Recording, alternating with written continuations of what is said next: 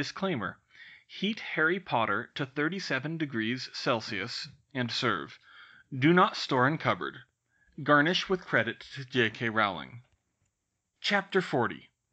While the Grangers went off for dinner with Professor Vector, Harry was getting his own meeting with the teacher, albeit a much shorter and blunter one. "Mr. and Mrs. Dursley," Professor McGonagall said. The Dursleys all flinched, and Aunt Petunia scowled. What do you want?" she said. "I wanted to let you know," she replied primly, "that, unfortunately, and I say that for your nephew's sake, not yours, Mr. Potter will need to stay with you again this summer, and after the unfortunate events of last summer," she glared at the Dursleys to indicate that she remembered that went well past "unfortunate," "I will be checking up on Mr. Potter periodically, making sure he is doing well, that he is able to complete his summer homework, just written, I assure you, no magic, and that he is able to maintain correspondence with his friends.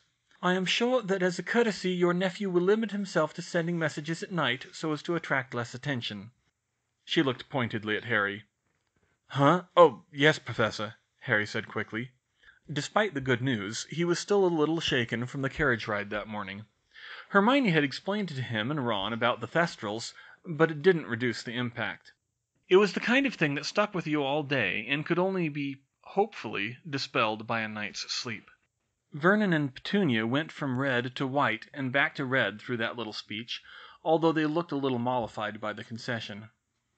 "Good. Our arithmancy teacher, what you would call a maths teacher, Professor Vector, may visit in my place at times. Finally, Mr. Potter, you remember how to use the night bus?" Harry nodded. "If you experience an emergency, simply hail the night bus and tell them where you need to go." "Yes, ma'am." Harry was already formulating an idea about that. "Very good. And just one more thing, Mr. and Mrs. Dursley.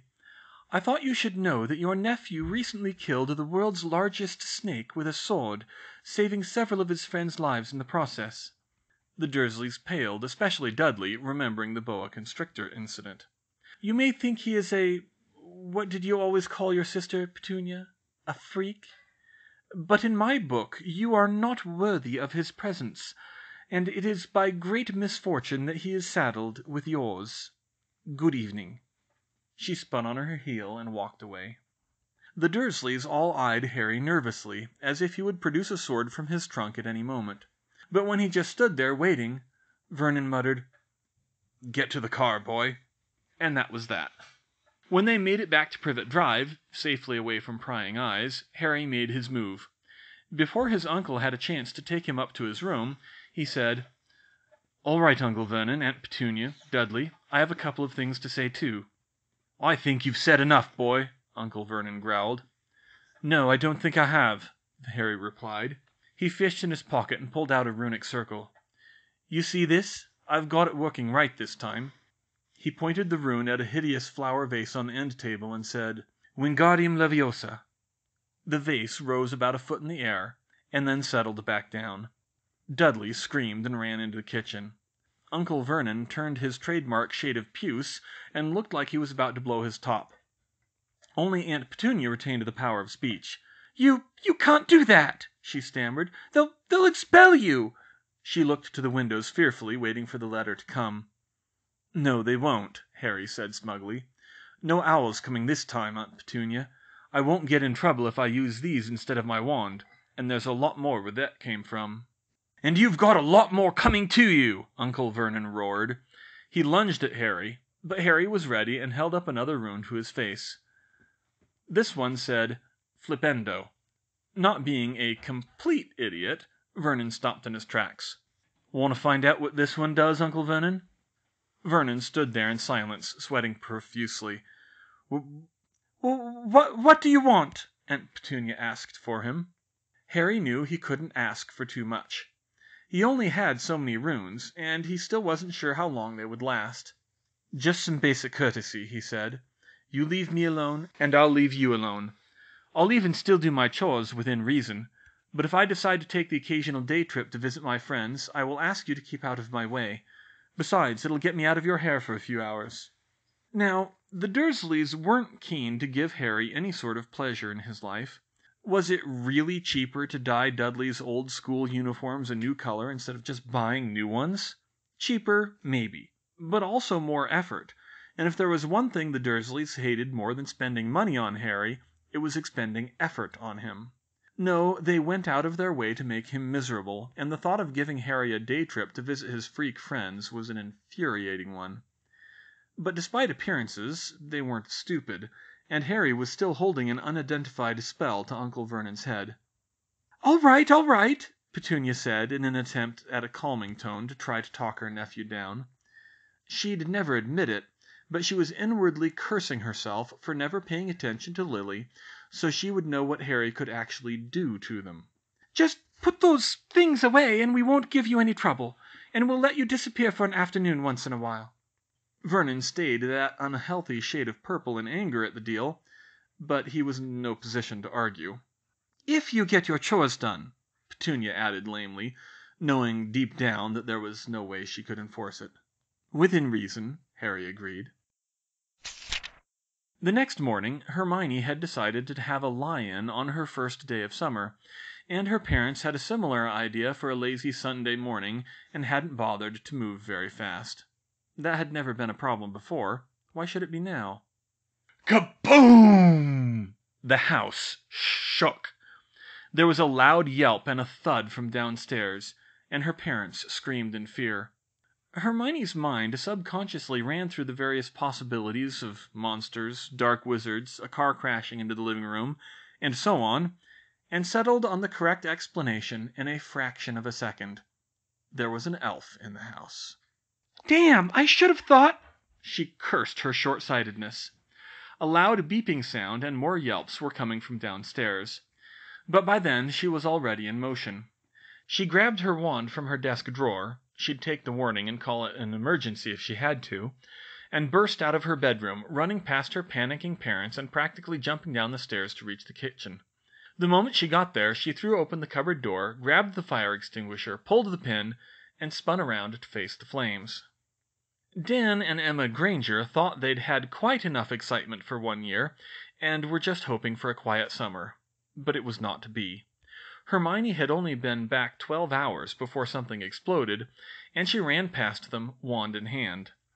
They stumbled after her, and when they reached the kitchen, they were greeted by a sight disturbingly like one of her stories. Their daughter was standing there with her wand in her teeth, brandishing the fire extinguisher like a weapon, putting out the fire on the cabinets around the stove, while their newly hired house elf stood in the sink, wielding the sprayer faucet like a fire hose, valiantly trying to help. In seconds, the flames were miraculously beat down to the stovetop, and Hermione dropped the fire extinguisher, reached out, lightning fast, and turned all the knobs on the stove to off. Phew! She sighed with relief as she wiped her unused wand on her sleeve and turned back to her shocked parents. Morning? Clang! Dobby, stop! She grabbed the elf by the scruff of the neck to stop him from cracking his head on the rim of the sink. He began bawling loudly. Is this what your life is like all the time, Hermione? Dan asked, saying the only thing that came to mind. Only about once a month or so, Hermione deadpanned as she pulled up the overturned chair that Dobby had clearly been standing on to reach the stove, and lifted him out of the sink to sit him down on it. Dobby, please calm down, she said. Dobby is so sorry, Miss Hermione, he wailed. Miss Hermione's family was so kind to hire Dobby, but Dobby failed. Dobby set his new master's home on fire. Bad Dobby! Bad Dobby!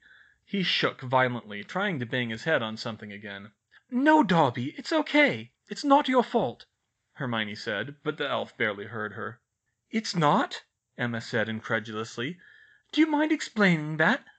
Dobby is a bad elf. Dobby did wrong. Dobby must find new work, the elf cried. No, Dobby, we're not going to fire you, Hermione insisted, hoping her parents would agree. And you didn't do wrong. It was my fault. Dobby's sobs cut off to a soft whine in surprise at a witch taking the blame. I should have thought to teach you how to use our Muggle appliances. You've never seen this kind of stove before, have you? Dobby looked up at her with wide eyes and tears rolling down his long nose. He gave a loud sniff and then shook his head. You haven't? Emma said in surprise. Hogwarts uses wood-fired stoves, Hermione explained. And I'm sure the old families all do too. He's probably never seen an electrical appliance in his life." Dobby sadly shook his head again. "Wood-fired?" Dan said. "Why mess with what works? That's how wizards think. Plus, an electric starter wouldn't work at Hogwarts, so it's probably safer." "So then, what exactly happened here?" he pressed. Dobby looked up and tried to answer, but he just gave a shudder and started sobbing again. "Shh, Dobby, it's okay," Hermione said before turning back to her parents. "Obviously, he wanted to make breakfast for us. So he started playing with the knobs, trying to figure out how the stove worked, turned the gas on for all of the burners, and then the electric starter ignited it and blasted him off the... Dobby, are you all right?" she said frantically. She quickly looked the elf over, and her mother rushed to help. They soon found that Dobby had a bruise on the front of his head from where he'd banged it on the rim of the sink, and another one on the back of his head where he'd fallen on the floor, and his pillowcase looked a bit singed, but amazingly he didn't appear to be burnt. "Oh dear," Emma said. "You should really put some ice on that. I'll make an ice pack for you." She quickly retrieved the first aid kit and some ice from the freezer. "Mrs. Granger is too kind to Dobby, ma'am," the elf sniffed. "Dobby's old masters never helped Dobby when he was hurt." "Well, we're not like your old masters, Dobby," Emma said. "In the Muggle world we have something called workplace safety laws." Yeah," Dan said grudgingly, obviously not liking how this arrangement was turning out. "Just let us show you how to use the kitchen before you try to cook anything." "Dobby is sorry about the kitchen, Mr. Granger, sir," he said as Emma applied the ice. "Dobby will accept any punishment." "Dobby, please stop. You're not in trouble," Hermione interrupted, glaring at her father to indicate that he had better agree. "Nobody got burnt, and this damage really isn't that bad. And in the Muggle world, it's the responsibility of the employer to train the employee in their job, so we can't blame you for not knowing what you were doing." Of course, she was sure the Malfoys would have blamed him anyway, and beat him to within an inch of his life, but that was all the more reason to show him that there was an alternative. "There, that should help," Emma said when she had done what she could for his bruises. "We're glad you're not hurt too badly." She regarded the elf carefully, not really sure what to say. How does one talk to a non-human? Hermione seemed to know how to talk to him easily, but Dan and Emma knew only the barest amounts from her descriptions. Still, remembering the letters over the past 2 years and the conversation last night, she gave it a try. "If you're up for it, let's make breakfast together, so we can show you how it's done." Dobby leapt to his feet with elation. "Oh, yes, Mrs. Granger, ma'am. Dobby would like that very much. Dobby will be a very good student for his new family, ma'am." "I'm sure you will, Dobby," Hermione said gently. They set Dobby back on his chair.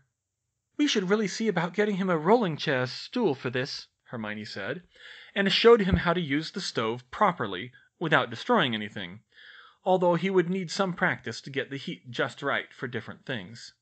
They also showed him how to use all the other appliances, which made for a little bit different breakfast than normal, but they wanted to get it all out of the way quickly. Dobby thought that the toaster was very clever. The blender and rubbish disposal were both a little bit frightening, and the microwave might as well have been magic to him, especially as it came with the arcane warning, "Whatever you do, don't put anything metal in there, or bad things will happen." Hermione also tried to convince him to sit at the table with them, but that proved to be a step too far for the little creature, and they had to let him sit off in the corner to keep him coherent. Hermione decided they would have to work on that bit. That day was a busy one.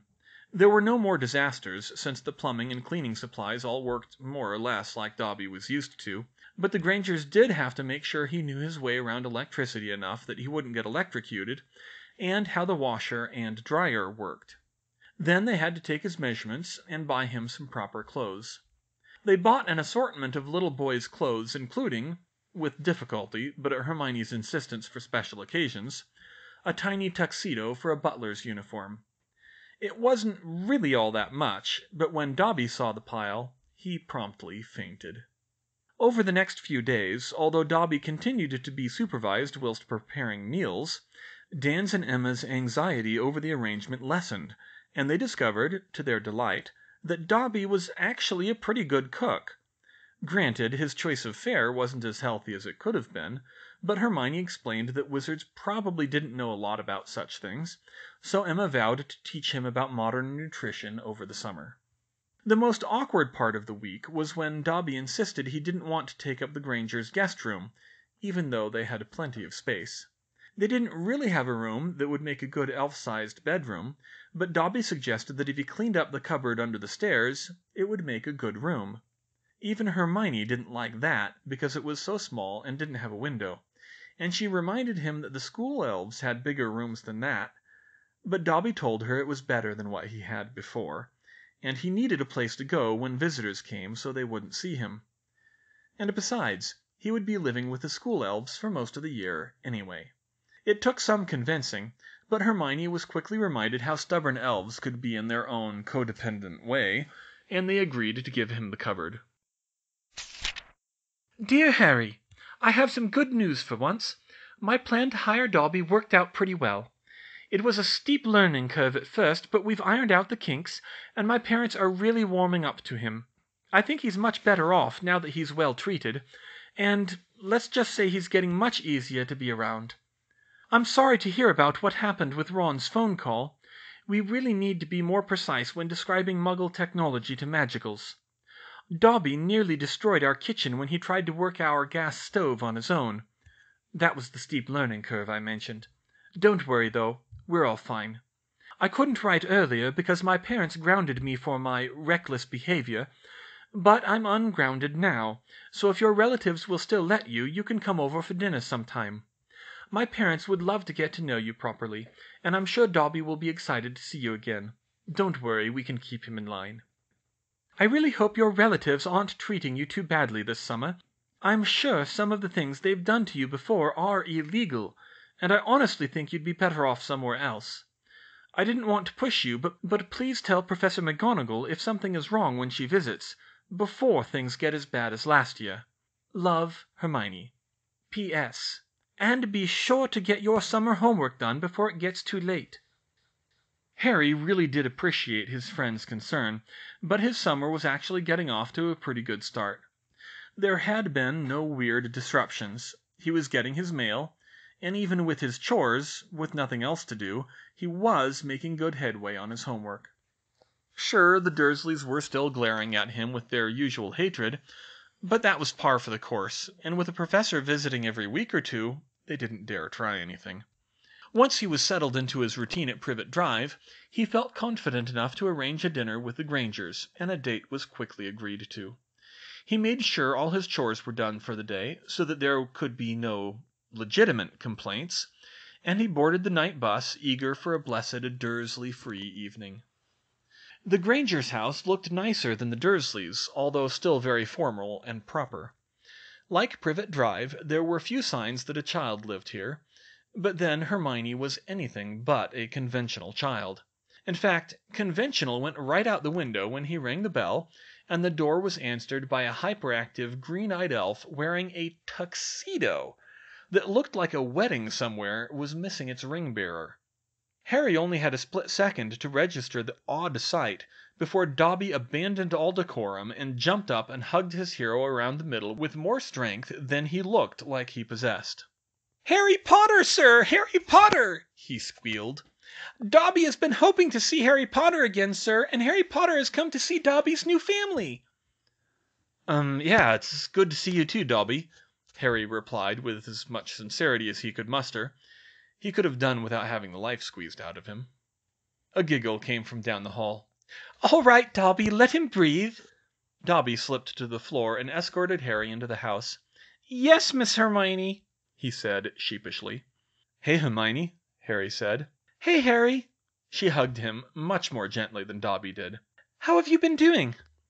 "I'm fine. A lot better than last summer, really." "Your relatives?" "Same as always, but they're scared of McGonagall."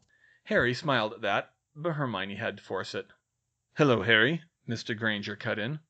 "Hello, Mr. and Mrs. Granger," Harry said, shaking both their hands. "Thank you so much for letting me come over. I'd probably go mental and turn Dudley into a newt if I couldn't get away from him all summer." "A newt?" Mrs. Granger said worriedly, looking to her daughter. "Would he get better?" Mr. Granger added, only joking a little. "He doesn't mean literally," Hermione assured them. "We don't get to human transfiguration until 6th year." For some reason, they didn't find that too reassuring. "Well, we're happy to entertain one of Hermione's friends," Mrs. Granger said. "Please come in. Dobby's got dinner all ready." When Harry saw the dining room table all laid out, a lot of his reservations about Hermione hiring Dobby evaporated. He might be a little off his rocker, but he could cook as well as the next elf, and any time he could get a big meal over the summer was good in his book. Dobby still looked giddy as he sat at the table to eat with them, on a stack of phone books.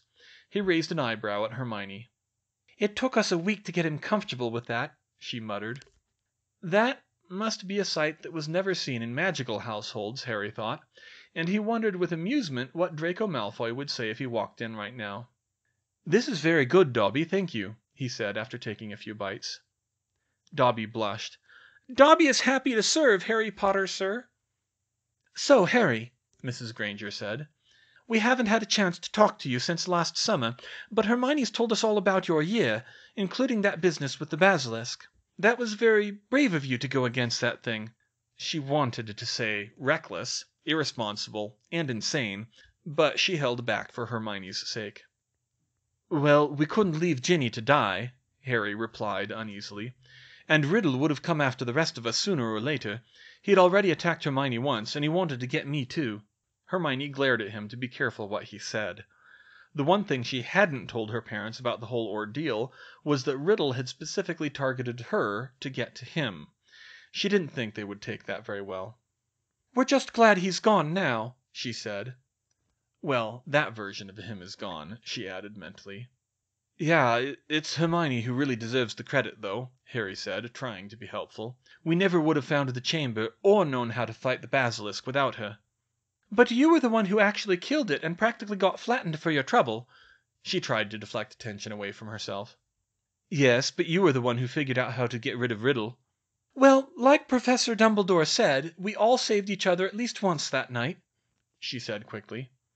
"Yeah, I guess we make a pretty good team, eh?" Harry said awkwardly. Hermione just nodded noncommittally and said, "Let's just hope we don't have to test that again." Even so, it was a very good visit. In fact, he had never before been able to just sit at a dinner table and talk like a normal family. The Weasleys didn't count as a normal family, he reminded himself. The Grangers told him about their lives and clarified him on some of the finer points of goings-on in the Muggle world that he couldn't keep up with. Harry didn't have much in the way of life experience to talk about himself, but they were all very interesting. He wondered if this is what things would have been like had his parents lived. Would he have had brothers and sisters? Would they have had an elf? Would the elf have eaten at the table? Probably not on that last one, but still he hoped Hermione could appreciate how lucky she was. He got back to Privet Drive late, but smiling, and no amount of grumbling from his relatives would get him down. That visit would definitely keep him going for a few more weeks. Hermione found that she was as busy as ever this summer. Between summer homework, getting a head start on her new linear algebra studies, crash courses in Muggle science and history, and her write-up for Magizoology Monthly, there wasn't much time to devote to her little spellcrafting side project, but she definitely wasn't about to abandon that one. She had learnt the basics of reverse engineering spells in Arithmancer class last year, along the same lines as spell detection, analysis, and modification.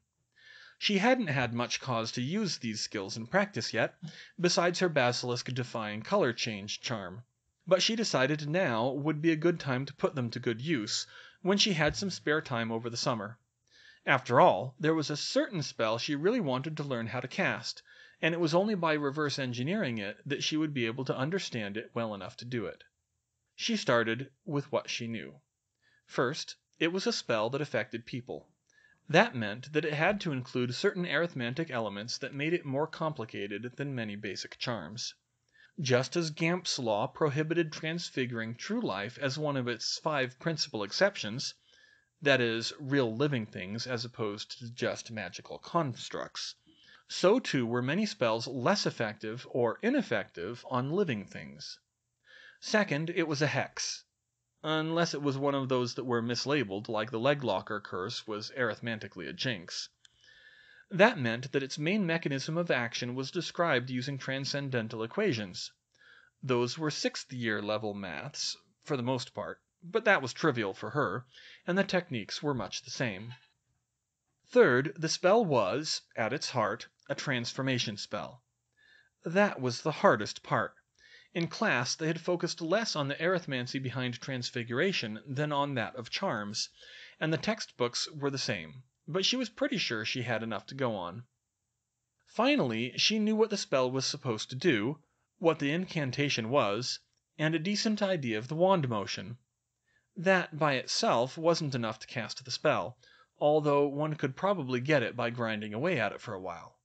Instead, an understanding of the energies involved was what was required, and for that she needed to work backwards through the arithmancy to reverse engineer and recraft the spell based on those parameters. It was far more difficult than anything that they had done in class, but she also had all summer to do it. And as she looked at the notes she had laid out, she was pretty sure she could do it, even if she couldn't test it. Hermione started working on the problem again, as she had been off and on from the start of the break. But today she was soon interrupted by the arrival of a bedraggled-looking owl that proved to be bearing a letter from Ron. She gave Errol some water while she took the note and read it over with growing surprise. This was good news. It looked like the Weasleys had got a seriously lucky break. It actually worked out for her. Mum and Dad wanted to take a holiday soon, too, so they'd be away then anyway. She just hoped Harry wouldn't take it too badly.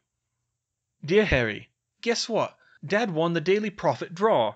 That's the big yearly lottery from the newspaper. It's 700 galleons. We're going to blow most of it on a holiday in Egypt to visit Bill, but Mum and Dad can get me a new wand now, so Hermione's off the hook. We want to have both of you over for dinner before we leave. Do you think you can come next Saturday? Hermione's folks are coming, too. Let me know what the Muggles say, and don't let them get you down. Bye, Ron. Fluing to the Burrow last year was disorienting, but the Grangers thought it was probably preferable to what they were doing now, riding the night bus. Next time we're taking the car, Hermione yelled. She and her parents were huddled together against the wall, trying to keep from sliding out of their seats and hoping the bus didn't crash horribly. That's what Ron said last year, Harry replied. He wasn't having much fun on the bus himself, but he'd been on it enough times that he just gritted his teeth and held on tight. They made it to the Burrow in one piece, being dropped off at the end of a long driveway, the edge of the property's wards. As they walked up the driveway, Mrs. Weasley came out of the house, flanked by several of the younger Weasleys. Mr. and Mrs. Granger, it's good to meet you again, Mrs. Weasley said. You too, Hermione. Harry, come on in, come in. They all filed into the house, where they could already smell the scent of one of Mrs. Weasley's famous dinners in the oven. The Burrow had the same warm, homey, chaotic look as last year, except for the pile of suitcases by the door, where they were half-packed to leave on their trip. The children mingled in the crowded living room while Mrs. Weasley went back to the kitchen to set the table. Hey, mates, Ron said, slapping Harry on the back. Good to see you. You too, Ron, Harry said. Hi, Harry, a timid voice said. They turned to see Ginny blushing furiously and struggling to meet his eyes. Hi, Ginny, Harry said, waving slightly. Ginny waved back, but then turned her attention elsewhere to catch her breath. Congratulations on the trip, Hermione said. She hugged Ron, kind of awkwardly and standoffishly. It sounds like fun. We're going to France next week ourselves. Cool. Are you going to see the magical part of Paris? I want to, but we don't really know how to find it. Percy probably knows, Ginny spoke up.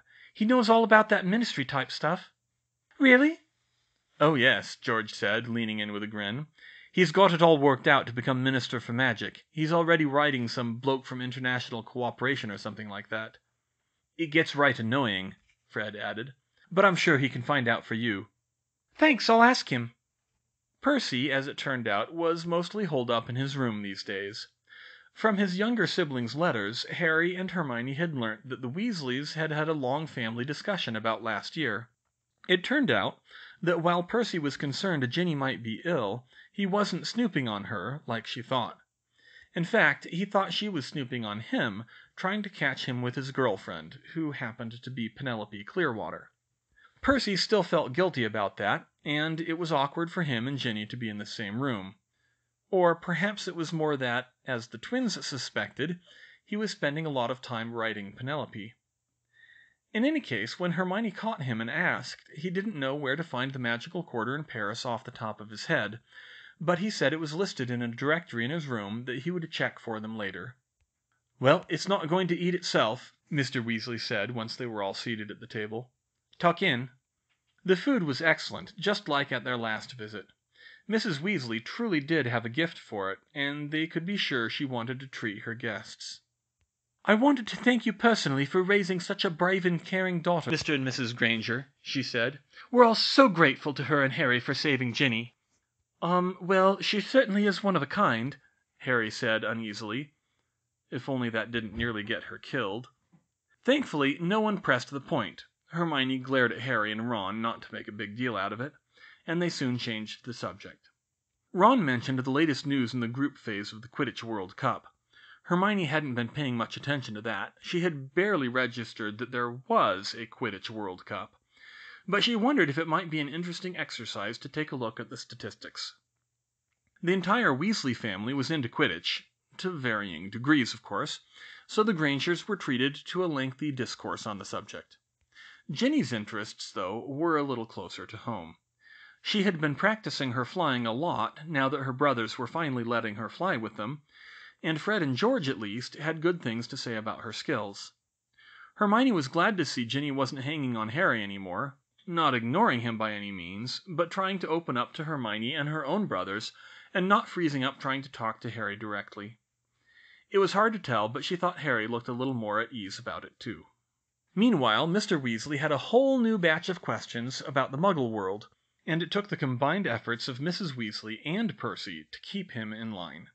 This year, though, the Grangers had some more questions about the magical lifestyle on account of trying to mesh their life with, to put it in Muggle terms, a domestic worker who had been raised in that culture.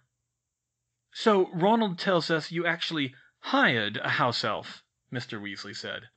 "Oh, yes," Emma said. "Dobby's actually been pretty good so far. A good cook, really dedicated, and the house has never looked better." "I'm sure he is. It's just so strange to think of an elf working for wages. I don't think I've ever heard of anything like it." "Well, it's true most elves would never think of doing it," Hermione said, "and I should hope very few are abused badly enough to drive them to it like Dobby was." "We were skeptical ourselves," Dan said, "but it's actually worked out for us. He wanted someone to pay him, and in the Muggle world we're required to pay him something, even if it's not very much. Plus, he can look after Hermione if there's an emergency." Hermione nearly choked on her drink.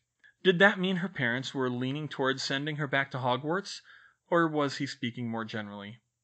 But he didn't clarify himself, and the conversation moved on. "That certainly does sound useful," Mrs. Weasley quipped. "That's the same reason I love our clock so much." She motioned to the 9-handed clock on the wall that indicated where everyone in the family was. Hermione noticed what she hadn't last year, that one of the positions on the clock read "Mortal Peril." That would be handy, she thought. "It's not quite the same, of course," Mrs. Weasley added, "but it's still good to have."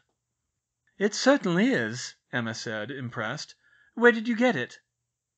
"Oh, it's a Pruitt family heirloom," she replied offhandedly. "We've got the old family spell book that tells how to make one in the attic, but I've only ever understood the part about how to add new hands myself." "Ah, well, maybe Hermione can take a look sometime." All of the Weasleys stopped and stared at Emma. "Did I say something wrong?" she said, looking around nervously. "No, I'm sorry, Mrs. Granger," Mrs. Weasley told her. "You wouldn't know the customs. A lot of the old families have family spell books. They're really, well, if you're thinking that—" Percy saved her. "They're not magically or legally bound to the family, if that's what you were thinking, but a lot of us don't like to show them to people outside the family." "Right, thank you, Percy. It's just a matter of family identity, and also of not giving powerful spells to people who can't handle them." "Which is why she's never let us see it," Fred said. His mother glared at him. "Oh dear, I'm sorry," Emma said. "I didn't mean anything by it." "Not to worry," Mr. Weasley said warmly. I'm sure there's a lot to learn coming into the magical world, and it's not unheard of to show the family spells to good friends anyway." "Well, besides, Hermione and Harry are practically family already," George said. "Yes, of course, after the past 2 years the children have gone through, and you're all welcome any time," Mrs. Weasley said. Hermione turned pink and smiled shyly at that, while Harry was beaming. She still thought he would have preferred to stay here all summer, and if the books his family was mentioned in were accurate, he could easily pay his own way, if Dumbledore hadn't pushed him to go back to his relatives. One thing was for sure, she was still going to keep a close eye on Harry's well-being for as long as she could. "I'm sorry we're both away at the same time, Harry," she told him as they prepared to leave. "You won't really have anywhere to go next month." Harry's expression fell a little, but he kept a brave face on. "It's okay. The Dursleys haven't been too bad so far. I've dealt with a lot worse." "It would still be better if you had somewhere to go." "Yeah, but I'm sure Professor McGonagall or Professor Vector will come up with something if there's a problem." "You know, Harry," Mr. Weasley said, "if you do have a real emergency, you could go over to the Diggorys. Amos Diggory works at the Ministry, too, and I'm sure he'll help you out if you explain things." "Oh, of course," Hermione added. "I know Cedric would help you if you needed it, too." "Thanks, guys," Harry answered. "I'll remember that."